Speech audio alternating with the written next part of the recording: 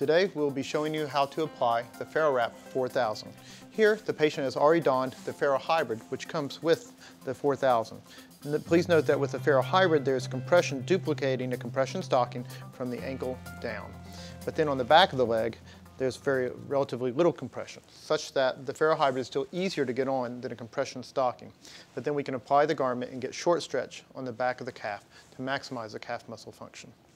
So the Farrow Hybrid has some unique features that the bands alternate. There are only 4 bands for all sizes, so it's much easier to put on, and there's a donning sleeve which is very helpful to help put on the garment. After putting on the Farrow Hybrid, we will take the FarrowWrap 4000 and slide it up the leg. This patient could probably use a slightly larger size, but for demonstration purposes this will be adequate. First you will take the lower level band and pull it at or near end stretch and apply it.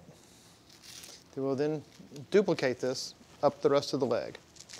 Please note that like other alternating garments, there is a slight overlap of the bands with some creasing and wrinkling, but you can also see that this is not that significant, and the design has been done such to minimize the effect of this. This garment is particularly easy to don, and so best suitable for patients who need moderate compression but have trouble and get confused easy, so they would do better with the alternating bands than overlapping bands. Now I'll show you how to remove the FarrowWrap 4000. You start at the top and work your way down, folding the Velcro back on itself. Remember, with the 4000, there are only 4 bands for all sizes. There are 4 different sizes, and they're also 4 tall, which means 8 different sizes total. After removing the bands, you simply slide it off, and then you can remove the Farrow Hybrid. Thank you.